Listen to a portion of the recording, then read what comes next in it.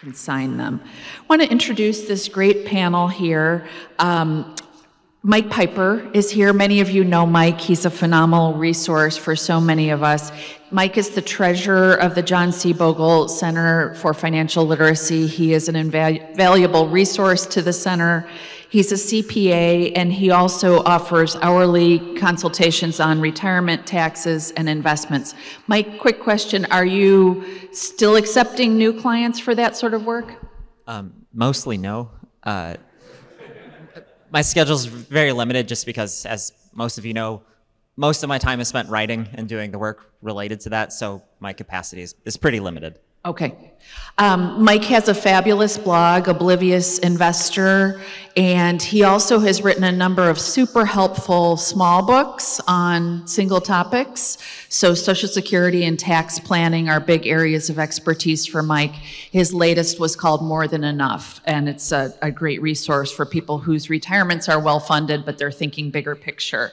Mike has also created a wonderful Social Security calculator that I think many of you know. It's called Open Social Security. I'm seeing nods out there, which is great. Jon Luskin is also here. Jon is an hourly financial planner. Jon, too, is on our board for the John C. Bogle Center for Financial Literacy. He co-hosts the Bogleheads on Investing podcast, or at least he was doing it for a good period this summer while Rick was on his sabbatical sojourn in Alaska. Jon also hosts the Bogleheads Twitter Spaces and is a great resource for many of us in the realm of retirement planning and investment planning. Last but not least, Wade Pfau is here. We're very privileged to have Wade here. You all probably saw Wade in the general session just before lunch. Wade is a professor, researcher. His retirement planning guidebook is the resource, in my opinion. If you're looking to buy a single book that covers every important topic under the umbrella of retirement planning, that's your book. And I had a friend recently reach out to me and say, I've heard you talk about this book. Is it good for novices? And I would say if you're serious about retirement planning, you owe it to yourself to get Wade's book.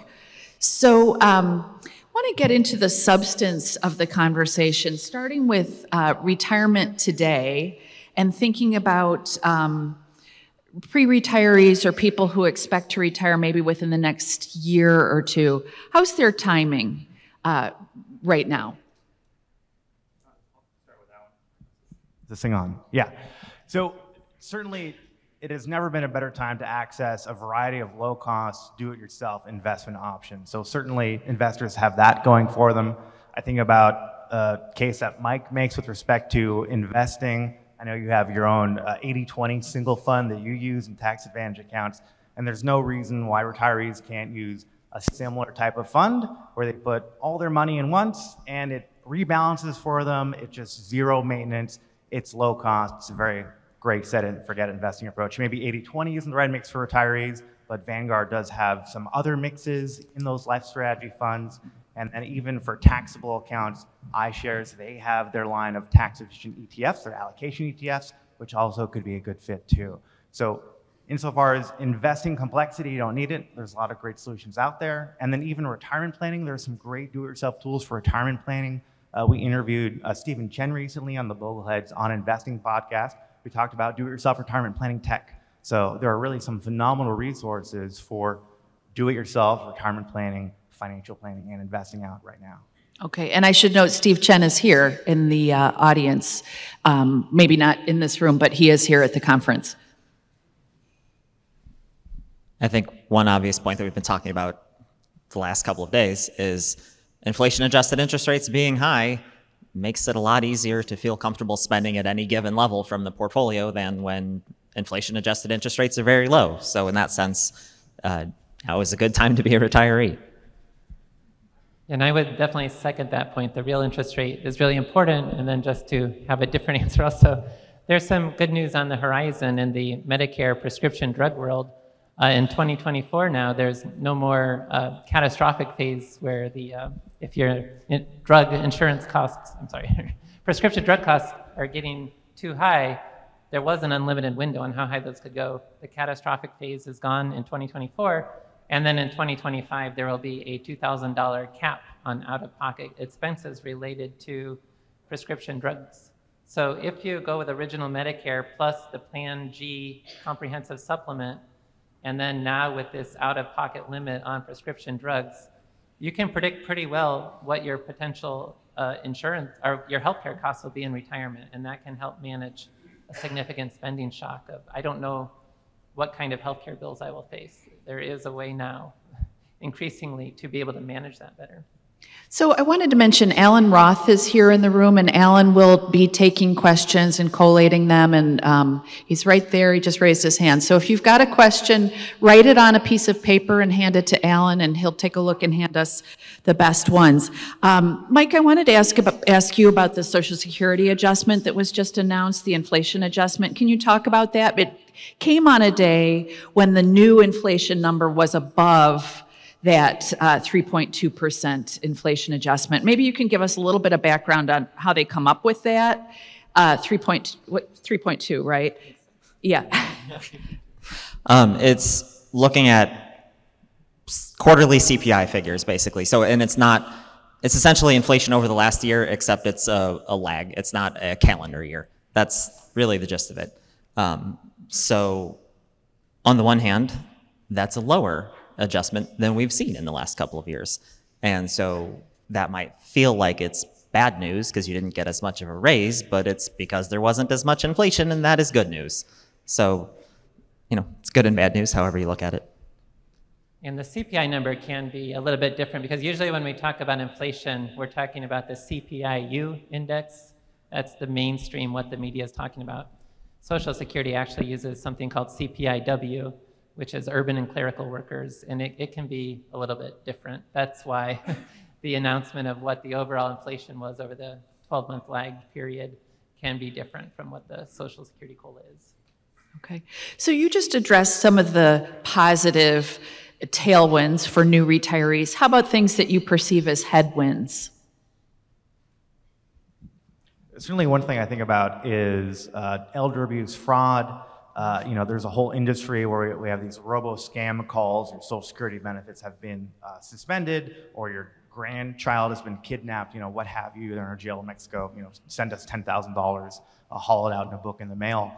So that's certainly going to be a really big challenge, especially as we get older and we're not quite as sharp as we used to be. Navigating those challenges is going to be quite a lot for retirees. And the best solution there is have that resource, set up that financial power of attorney, have those trusted parties that are going to help you manage your finances when eventually you may not be able to do so yourself.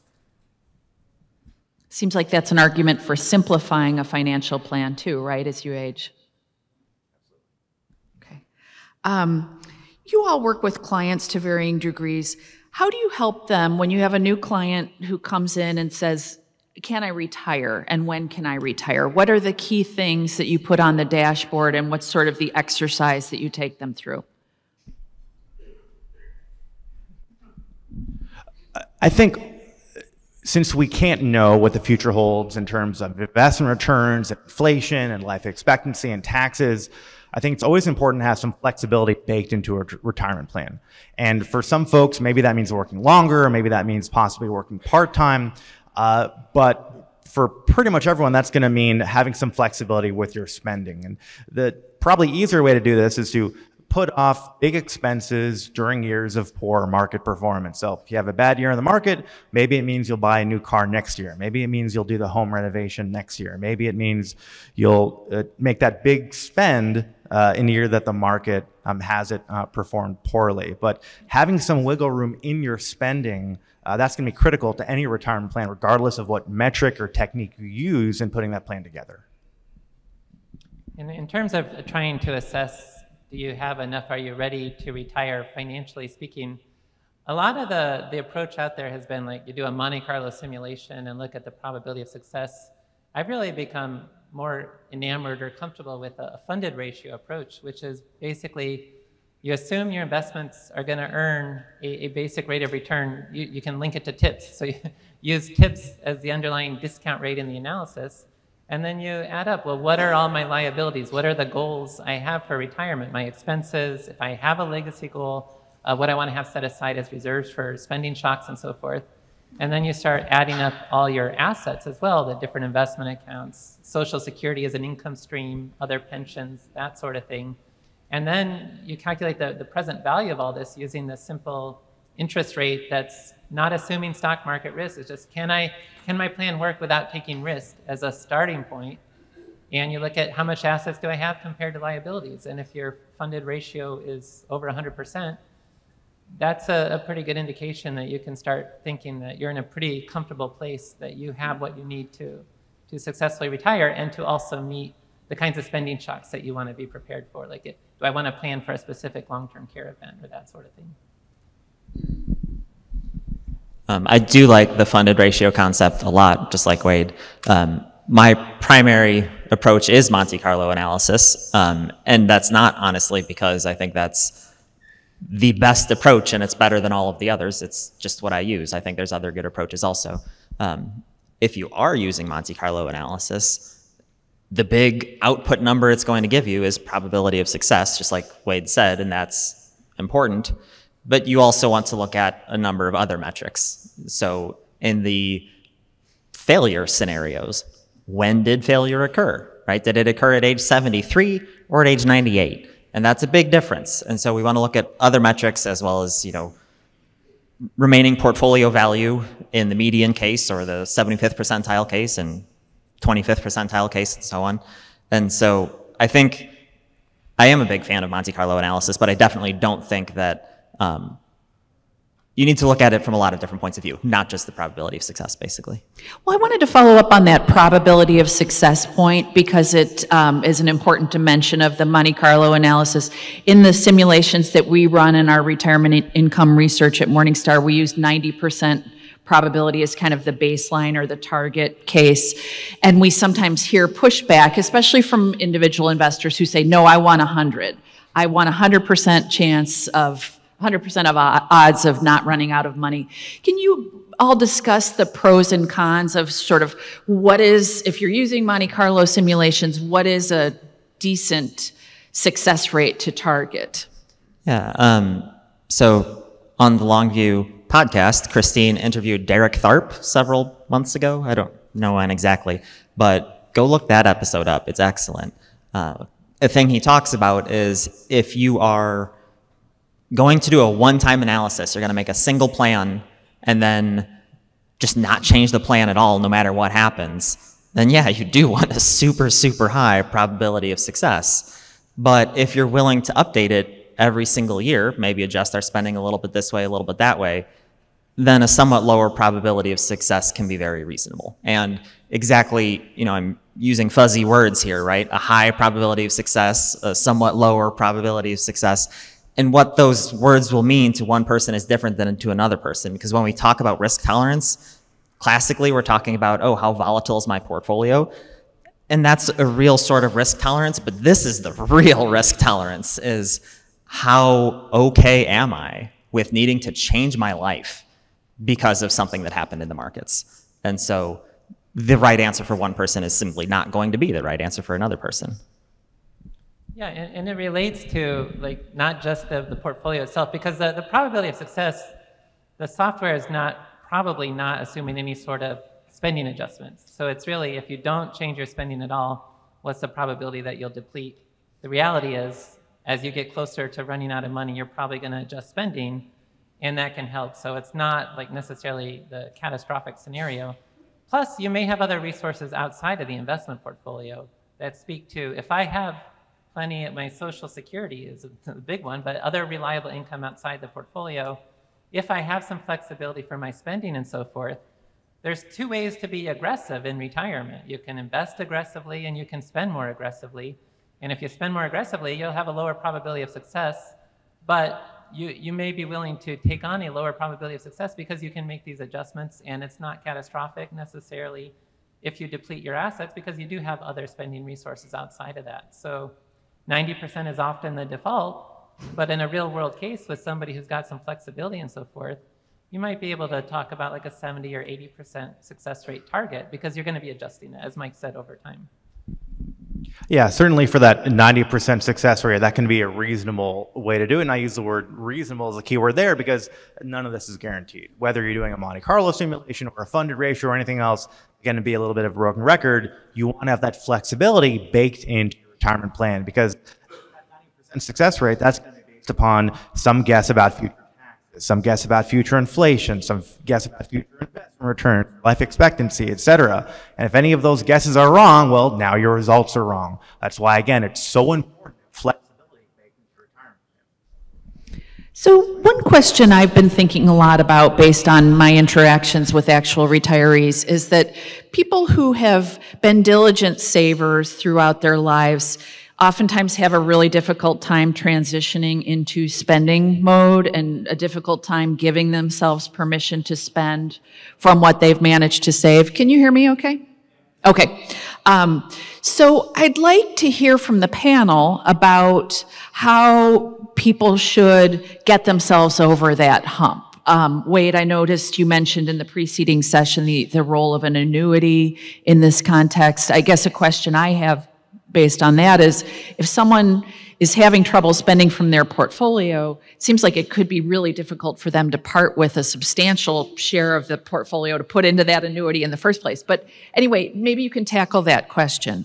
Yeah, and I'll try to actually answer the question without referring to an annuity. Okay. So you've got, there's like the pair, like Aesop's fables, you've got ants and grasshoppers, right? The ants are preparing for the winter, the grasshoppers out having fun. I think a lot of bogleheads tend to be ants. And what the whole retirement world is telling you is you've been an ant your whole life, you're not supposed to flip a switch at retirement and become a grasshopper and enjoy yourself. And you're supposed to spend more money. And that can be hard if you're fundamentally frugal. You don't necessarily get satisfaction out of just spending more money just because you can. So part of it is just recognizing what your lifestyle is, and if you're comfortable spending what you're spending, just because you could spend more doesn't necessarily mean you have to spend more. But the other angle of that too, I think one of the big drivers of this idea that people are worried about spending money relates to this healthcare concern or long-term care concern. It's like, I'm worried I can't spend my money because I'm worried I may need it for a big nursing home stay in the future. And I think the way to help with that consideration is, I like to talk about assets as reliable income, diversified portfolio, and reserve assets. And reserve assets are what you have that's not been earmarked to something else. And so if you can kind of work through this and say, well, I do have a home, or I do have some surplus assets over here. I do have something that I can call reserves, that if I do have a significant long-term care shock, I'll be able to use that to help fund the long-term care need. If you can actually picture that in your mind, that may be a way to make it easier to then go ahead and spend some of those assets, because you're not like overwhelmed by, I've got this one pot of assets that I need to use for everything and I'm worried about spending it. You can say, there's some reserve assets on the side that can help manage that type of spending shock. Sounds like a bucket. I want to stick with the long-term care question because I had it last in my queue, but since Wade brought it up, I would like to hear from the panel about how they think people should address the long-term care risk. So Wade just referenced the idea of having a separate silo of assets that you could use. I'm guessing that probably a lot of folks in this room have gone that route, the self-funding route, but I'd like to hear the panel's thoughts on insurance products, specifically the hybrid type products. And one of the most compelling arguments I've heard in favor of them is Carolyn McClanahan made the point to me that families that she's known who have had hybrid long-term care life policies have been more able to use the benefit than they would feel to spend on long-term care, that they would have been reluctant to invade their portfolio to get the care that they needed, which I thought sounded like a pretty compelling argument. Yeah, so certainly you want to look at your total assets and figure out, is it reasonable for you to self-fund or not? And the folks that I work with, sometimes they've got way more money they can possibly ever spend, especially if they're the ants who have trouble moving to that grasshopper stage of life. And so for them, self-funding can be reasonable. But one consideration there that I do want to add is that if you are going to self-fund, for the possibility of long-term care, you want to think about investing appropriately. That's to say, hey, you might need long-term care tomorrow, so perhaps investing very aggressively with your portfolio isn't going to help you best self-fund. Alternatively, for those folks who don't have enough assets, long-term care insurance, as tough of a bullet as it might be to bite, it can help manage risk. I've got a bias towards managing risk, so using the right insurance product can help. Now, generally, I like a pure insurance product as opposed to a hybrid product because it's going to be a better deal. But if there's some, human behavioral issues in there, and it's, don't buy that pure long-term care insurance or nothing at all, or buy that hybrid product, then I guess I'll prefer the client buy the hybrid product in that situation. So insurance works best when it's a low probability but high cost scenario we're trying to insure against. Long-term care is a high cost scenario, but it's not a low probability event. That's the issue. It's very hard for traditional long-term care insurance to be affordable at a reasonable premium just because the odds of somebody actually using the benefits are relatively high, at least compared to other types of insurance out there. So there are the different hybrid options that combine either a life insurance or annuity with long-term care. They can work. Like, I'm not a big fan of them, or necessarily, I don't think they're a bad idea. But to the point you made, Christine, there can be value in at least having some sort of small policy in place, both for the reason you mentioned, where a lot of times someone might be thinking to self-fund, but then when the time comes, they feel worried about spending their children's legacy or inheritance. And so they don't get the care that they need. And nobody's worried about spending the insurance company's money. So if you have the policy, at least it helps get you moved towards getting the care that you need. The other thing is also a lot of policies have a care coordination benefit, where there will be a professional who will help you find the services you need, which may be otherwise very difficult, because when you need long-term care, you're probably going to have a hard time figuring that out, what you need specifically, and it's a big burden for other family members as well. So having a care coordination benefit as part of a policy can help get you to the right institution, help get you the care you need, and help get you going down the road in a correct direction in a manner that's not burdening your family to such an extent. So going back to the self-funding folks, in terms of how to invest, John, you referenced that, but I'd like to talk about how big that fund should be. So say you're a married couple, how much you should set aside, or a single person, and then also where to silo those long-term care assets. What's the best account type if I'm thinking of earmarking a portion of my portfolio for long-term care expenses that I'll pay out of pocket? As far as amount, that's going to depend significantly on where you live, because the cost of long-term care is dramatically different from New York City to a more rural location. So that's what I would do. I would simply research what is the cost where I live, and looking at studies, because there are studies, but also looking at specific facilities literally where you live, not just at the state level, but in your local area. And this is a facility that I could see myself living in. How much does it cost? Like, that's the shopping we want to do, not just looking at a paper that somebody put out. As far as the account, that's a tricky one because we don't know when it's going to happen.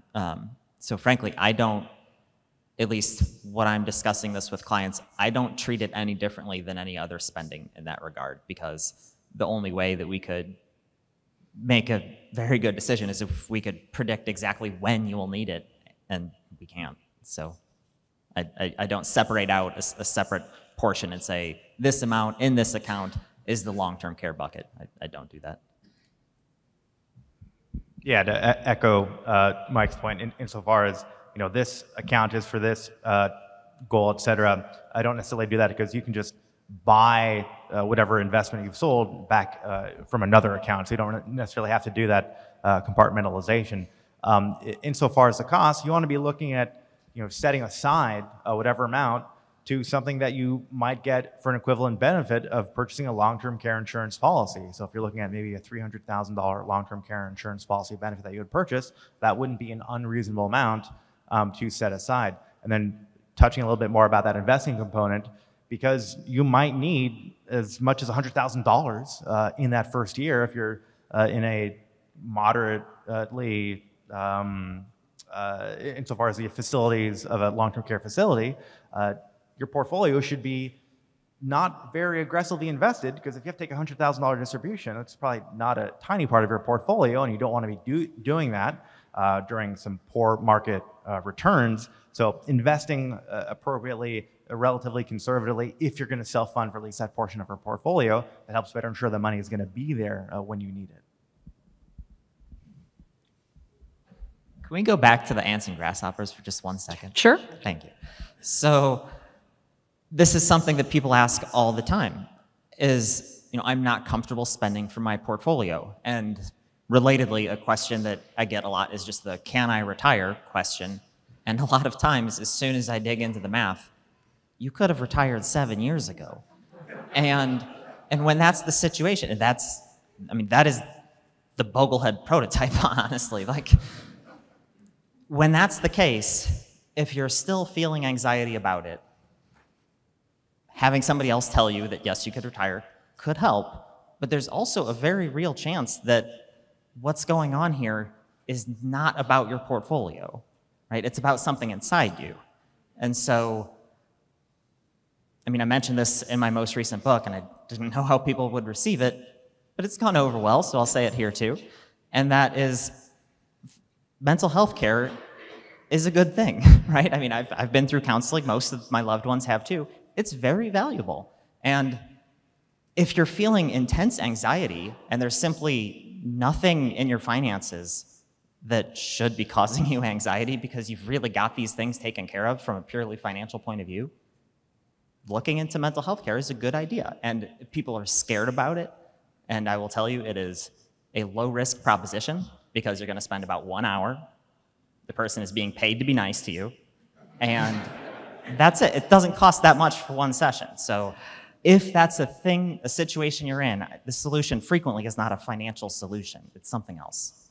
That's good advice, Mike. Thank you. I wanted to, Mike, go back to your book, More Than Enough, because you and I had a conversation about that, and we talked about this idea of sort of consumption. People hear that they should be spending more, and it doesn't have to be on themselves. And you made the point that it can make a bigger impact on kids for them to inherit some money from you when they're younger, when they're launching, when they're buying their first home or trying to decide whether to go back to grad school. Can you expand on that?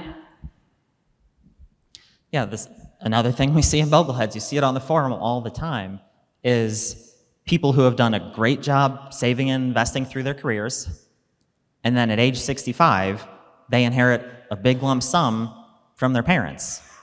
And at that point, it doesn't do anything for them. And if we think about it, that's honestly just kind of how the math works. The age most people are when they have kids, the age to which most people live. Your kids, they're not kids anymore at that point. They're most likely to be inheriting this money at a point where they're already financially independent. And so doing this giving a much smaller amount can be very much more impactful at an earlier age. Whether that's, it could be the home down payment money for their first house. It could be the helping to pay off student loans. And so if your kids are already past those points, now we're talking about grandkids, but those things, even if they're smaller amounts, can be just enormously impactful in a way that even a mid-7-figure inheritance isn't. I want to switch back to portfolio structure, and we touched heavily on investing in the first half of today, but I'd like to go back to bonds because I think many of us have heard that we should have bonds in our retirement, pre-retirement portfolios, and yet bonds have just behaved terribly over the past year and a half. They've been very disappointing in the face of rising interest rates, doing exactly what we would expect them to do, but nonetheless unwelcome. So can you talk about how investors should think about bonds, especially relative to cash, with cash yields looking so attractive? It's very hard to get excited about parking a portion of my portfolio in something that could have losses when I can lock in almost 5% without any risk of at least near-term loss. So, Rick F.I.R.E talked about this earlier in a little group, so I'll paraphrase him because he said the point well. It's that adding bonds to your portfolio don't mean nothing bad is going to happen. It just decreases the risk that something bad does happen. So much of investing, nothing is guaranteed. If we look at the S&P 500, for example, from March of 2000 to March of 2009, it offered a negative return. So now we're certainly not throwing out the S&P 500 from our portfolio, but investing takes time. All asset classes, all different types of investments have their day in the sun. As Jack Bogle would say, we just need to stay the course. One thing I'll just add is that if you're looking at cash, you're not locking in that rate. That's how cash works, right? The interest rate changes. So the reason you might be inclined to stick with intermediate term bonds or something other than cash is because you would be locking in that rate for a longer period of time. That doesn't necessarily mean it's a good idea, but that is the trade-off that you're making. Yeah, so relatedly, it seems like a lot of financial advisors I talk to have found religion about not taking risk with fixed income, that they're all governments, they're all short-term. Is that a reasonable way to think about it? It seems like the assertion that I hear is that this is not a portion of the portfolio you want to take risks with. What's the case for venturing out on the maturity spectrum, at least?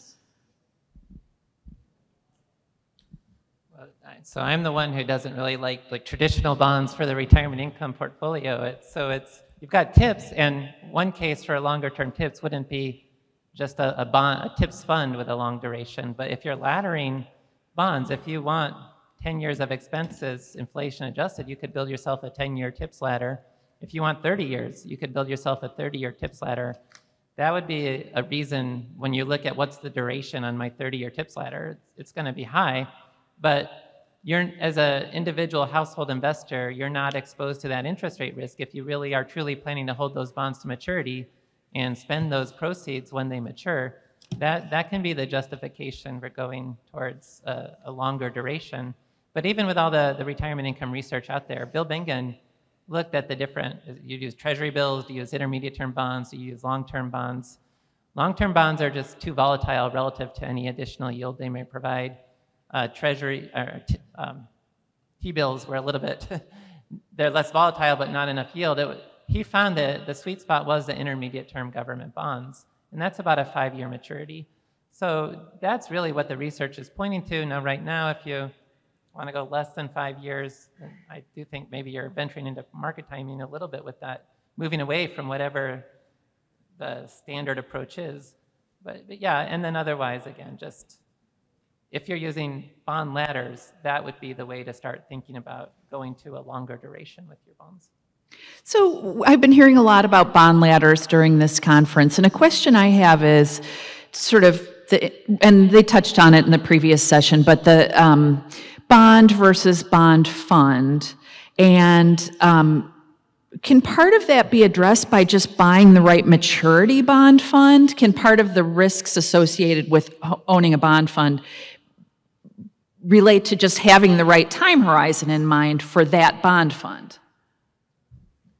So it's mathematically possible that you can duration match your bond fund to the liability you're trying to fund, but your retirement spending goal liability, that's going to have a fluctuating duration. And so in practice, it becomes very difficult to duration match your bond fund to the liability that you're trying to fund. There are a few commercial companies that have provided a solution, but even then they have to assume things like, well, is it a 25-year retirement or what the case will be?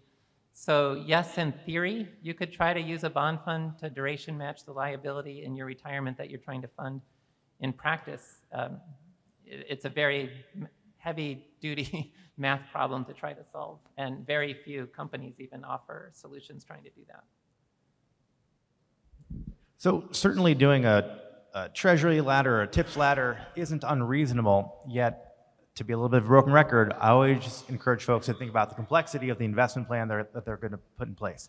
Yes, you could do that, but I want you to consider if you're making a 30-year ladder and maybe you're in your 60s now, that means you're managing this thing into your 90s. Is that something that you want to be doing?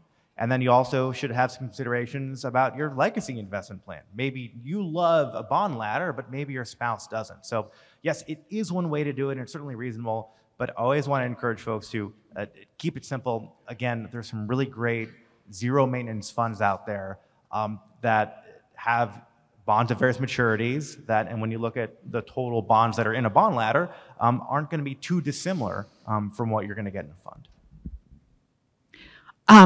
We will be taking questions. Alan Roth is collecting your cards, so raise your hand if you have a question that you would like to turn over to Alan. I wanted to ask about taxes, and I think we could do this whole session on tax planning during and leading up to retirement. But I'd like to ask about people who are in the home stretch, maybe 5 years before retirement.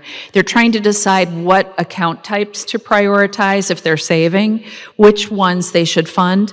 Mike, maybe you can talk about how to triangulate that question, whether to make traditional tax-deferred contributions or Roth contributions at that life stage. Sure.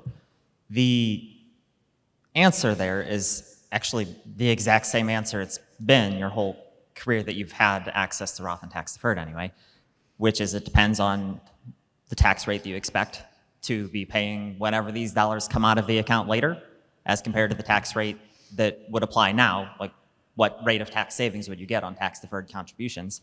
So it's the exact same question. The only thing is that the circumstances, the inputs are different because A, your income in the years, at least for a lot of people, in the years immediately preceding retirement is often the highest it's been. Not necessarily, for some people, it's, you're scaling back. But the higher your rate of income, the more appealing tax-deferred contributions become.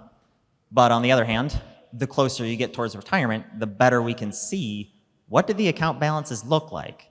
And I know that for a lot of people, especially in the boomer generation where you had access to tax-deferred for a good number of years before you had access to Roth at all, and when you did first get access to Roth, it was Roth IRAs with a tiny contribution limit. And so for so many people in this room, you've got big tax-deferred balances and much less big Roth balances. And so that kind of starting to tell you the story of what the retirement tax rate's going to look like. It's going to be higher than you might have guessed 20 years ago when you first started, or however many years ago when you first decided to start contributing to tax-deferred accounts. And so once we start to get that sense that, boy, there's a lot of tax-deferred balances here and the tax rate in retirement is likely to be higher, then suddenly we're looking at Roth.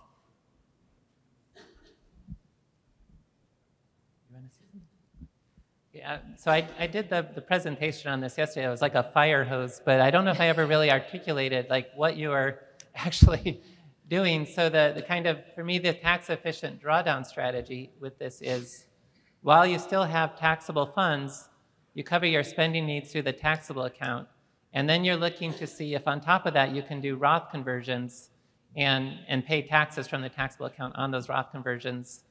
And that's what's happening until the taxable account depletes. Then you switch over to, you now need to cover your spending needs through the IRA, the tax-deferred account, and you're managing the tax threshold of, well, maybe you can meet all your spending needs and still do a Roth conversion. It's going to be a lot harder at that point because you got to cover your spending needs through the IRA first, and that's generating a lot of taxable income. But if otherwise, if the tax bracket you're managing is lower, you're going to blend between the tax-deferred account and the Roth to cover your spending needs. So part of your spending comes from the IRA, the rest will come from the Roth. And then when we're talking about, well, what's the efficient tax rate to manage? The answer is partly driven by the tax rate that's efficient to manage is what's going to be allowing you to smooth distributions from the tax-deferred and Roth accounts throughout your entire retirement so that you maintain that capacity to manage the particular level of income that you wanted to manage for that.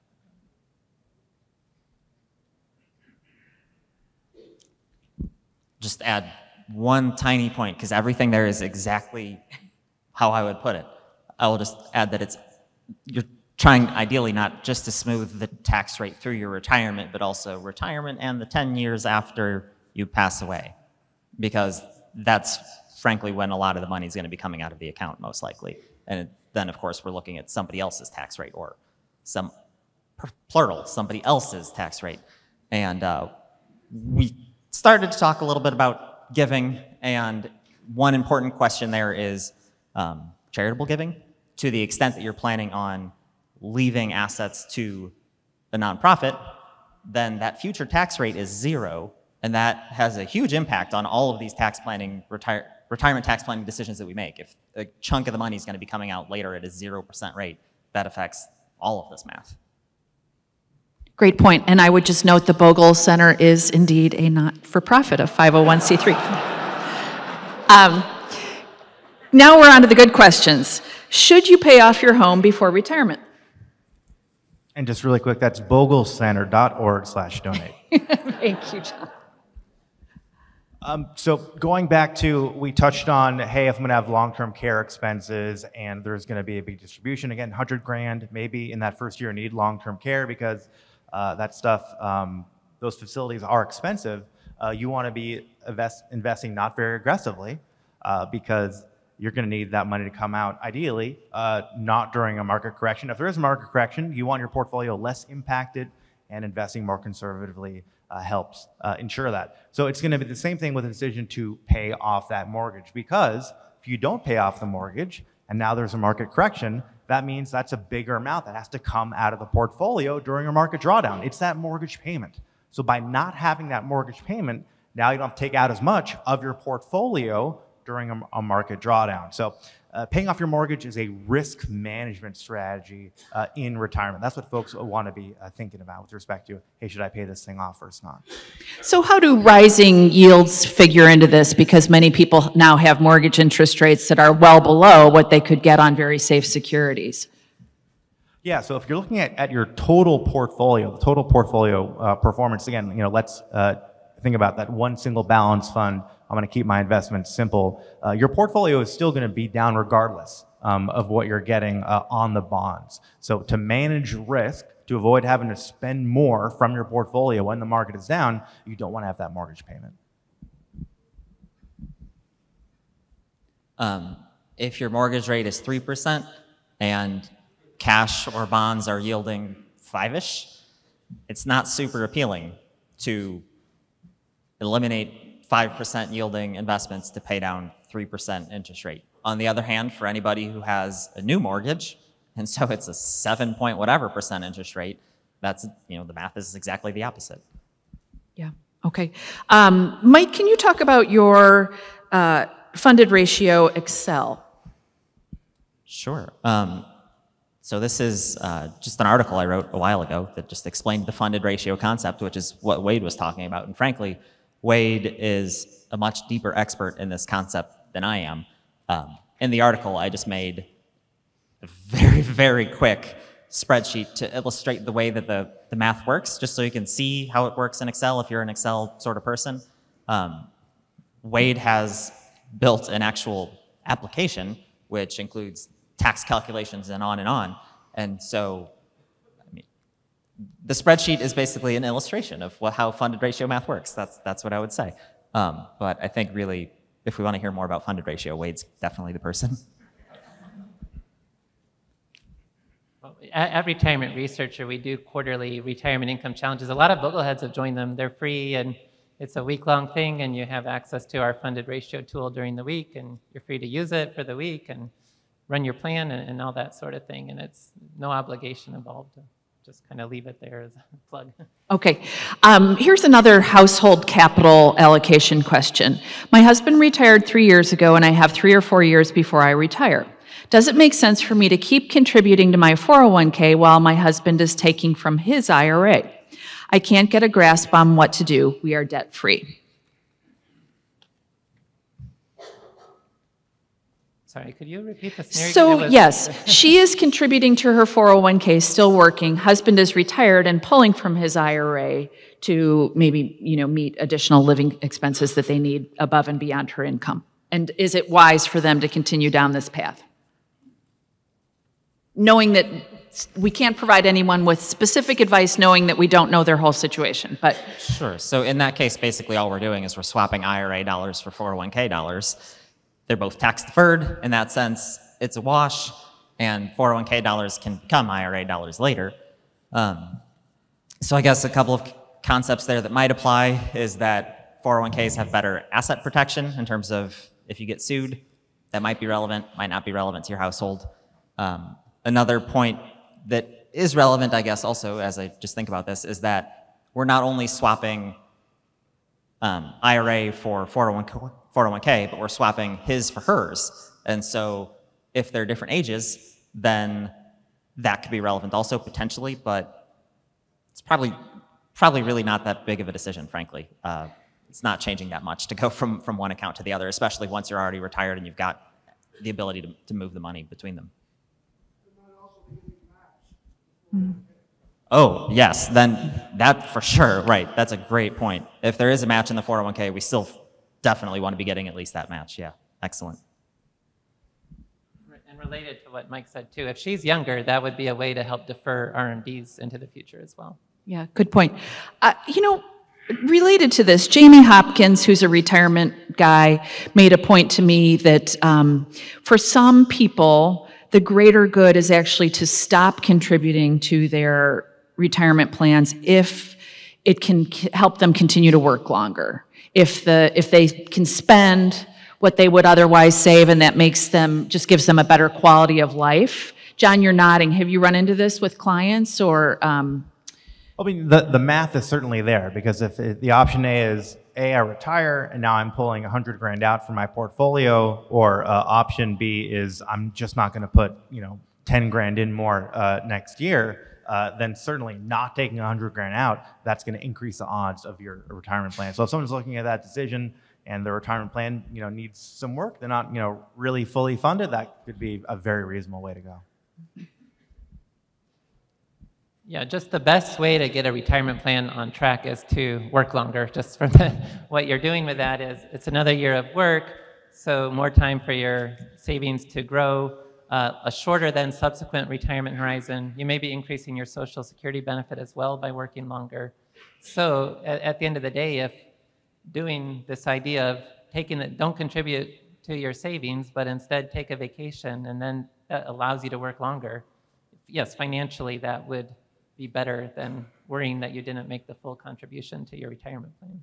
Yeah. Question related to long-term care. My long-term care insurance premium is going up for the 4th time. Is there a product available where the costs are more predictable? Anyone have any specific knowledge of? I assume this is like a pure long-term care insurance policy. Yeah, that's where the hybrid products usually have guaranteed premiums, and part of the whole effort to create those in the first place was this issue that with traditional long-term care, premiums can be increased over time, and that's what's tended to happen. So that is one of the selling points of the hybrid products, is that you are guaranteed not to have premium increases in the future. I don't know the scenario at this point about switching to something else. You really have to do the analysis at that point, but that's an option. Do any of you have experience with switching from a pure life insurance product to a hybrid product, doing one, 1035 exchange from one to the other? No.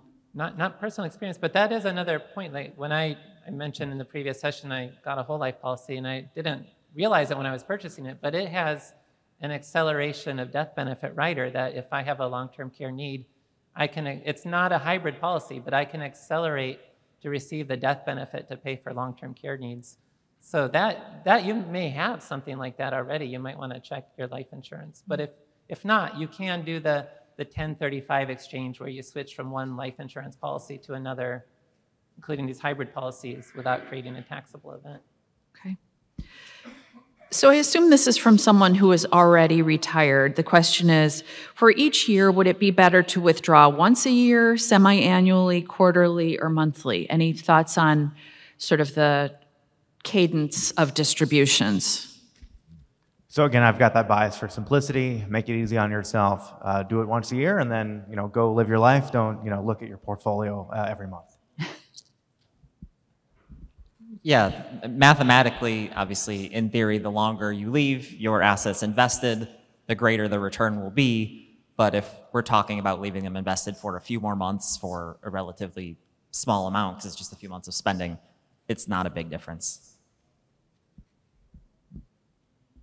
Yeah, a lot of the research just assumes you take out once a year at the start of the year because it's using annual data, but the reality is you might smooth that over time. And also just if you're spending the qualified dividends and interest payments and so forth, that may be an automatic way over time of replenishing your checking account by having those payments go there rather than necessarily reinvesting them when you're in the retirement phase.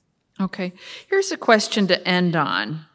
Best DIY tools for pre-retirement and retirement income planning. Wade's book is great, but I don't want to build ground-up spreadsheets from the ground up.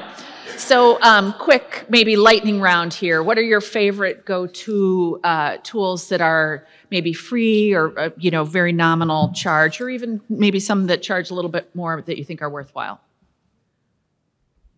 Yeah, so a bit of a broken record. So I care less about the exact tool that you use, but understand that this is just one calculator making a whole bunch of silly guesses about the future that probably aren't going to all come out. So regardless of what tool you have, again, understand that if all doesn't go according to plan, you might have to change it. So expect to make changes to your plan. That's going to be way more important than whatever tool that you use. Yeah, unfortunately, I don't have a very satisfactory answer here because the software that I personally use is priced for advisors, and it really wouldn't make sense for somebody to pay that full price themselves just to use it one time. New retirement is the one I hear about the most, without a doubt. And I don't know if Steve's in the room, but he's in the Bogleheads community. He's active here. He cares about your input. I can't say that I've test driven it thoroughly myself, so I can't say very much, but I hear generally good things.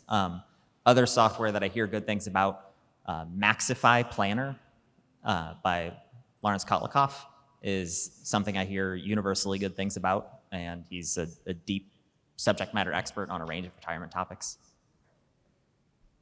Yeah, I will say really quickly that new retirement is quite similar to the very expensive advisor software that's out there. But again, just have flexibility in your plan. And on the software, I've been meaning to do a deeper dive into that. I haven't yet, but what I have heard from a lot of individuals, so in addition to new retirement and Maxify, to have the full list of things I've heard good things about, Pralana Gold is another software package, and then Flexible Retirement Planner. I think all four of those get pretty detailed in the calculations. Okay. I want to note that we will have a 10-minute break, then we will reconvene in this room for a conversation with Dana Ansbach. I want you to join me in thanking Mike and Jon and Wade here today.